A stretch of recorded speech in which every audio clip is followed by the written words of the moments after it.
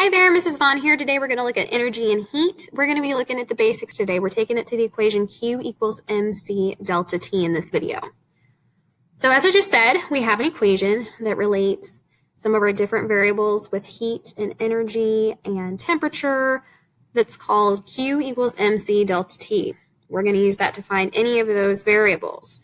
So Q is going to represent heat. Remember, heat is the transfer of energy from hot to cold. So this is going to have energy units like kilojoules or joules or calories. M represents mass. So just like before with mass, you're going to see most often grams or kilograms in our chemistry class. C represents specific heat.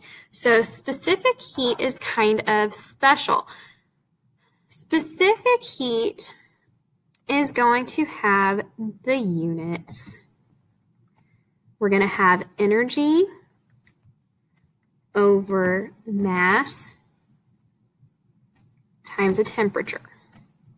So the one that I've put in your notes, we have joules per grams degrees Celsius. But it's always going to be a unit of energy over a unit of mass times a unit of temperature. The other piece of this equation is going to be our delta T. Remember, delta is our Greek letter. It just represents change in science. So delta T is literally the temperature change. Another way we can think of delta T is this. Delta T is equal to our final temperature, represented by TF, minus our initial temperature, represented by Ti. So delta T could be written as this if it tells you what that temperature change is, or we can do it longhand and take our final temperature, our initial temperature, and make sure we subtract those in the correct order. It will always be our final minus our initial when we're talking about a temperature change. When it comes to solving these problems, we're going to use our same general strategy that we have used for our gas laws and our other problems. So first of all, we're going to take the information that we know. We're going to make sure we write that down. We're going to write down the variable, the number, and the units. We're making sure that we put all of that information there so it's all in the same spot. Secondly, we're going to identify what we do not know. Another way to think about this is the question and what it wants us to find.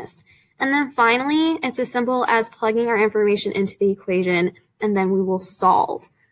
One quick note about Q. Q can be positive or it could be negative. So if energy is absorbed, that means Q is going to be positive. So we're going to have a positive sign with it. But if energy is released, that means Q is going to be less than 0. And you will want to put a negative sign with this to make sure that you keep everything the right direction, either positive or negative. So the reason, if we think about this, if energy is absorbed, that means we're taking energy in.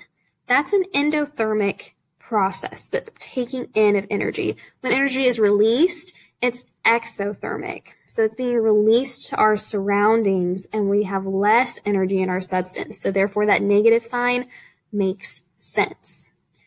I hope this was helpful. If there's anything I can do, please don't hesitate to reach out to me with any questions. Thank you and good luck.